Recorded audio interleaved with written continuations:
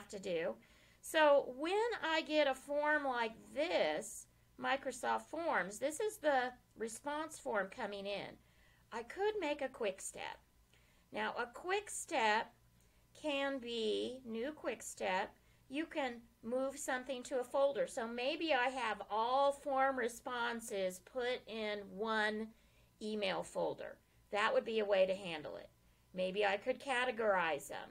Maybe I want to always forward this to Susie in accounting that's going to take care of stuff. So I can set up a quick step. Now these are not automatic. I actually have to come in here and activate these things. So I click on the email and I say, hey, forward it.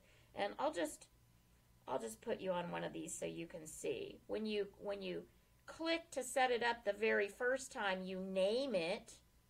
So this could be move to ice cream choices. And then you make a folder. You'd make a folder in here, or choose one you've already got and pop it in there. Okay, so it looks like you probably need to make that before you come in. Other folder, yeah, there's new. You can make it from in here. Just make sure you're in the right email address and you're putting the folder in your right inbox area. Okay, so that's how you do that, and I've got some set up. So there I could, pardon me, quick steps, form responses. That one's forward, and this one is moving to folders. So you set these up however you want. Now in some cases, what you really want is an automated action, and that would be a rule. So quick step, you set it up, but you activate it. A rule is something you're going to set up, and you create it, and you walk through step by step. So when I get something from Microsoft Forms, now remember, if you make a bunch of forms, do you want all form responses in one place? Do you want to make different folder for different things? So depending, you may want to have different subject lines or something.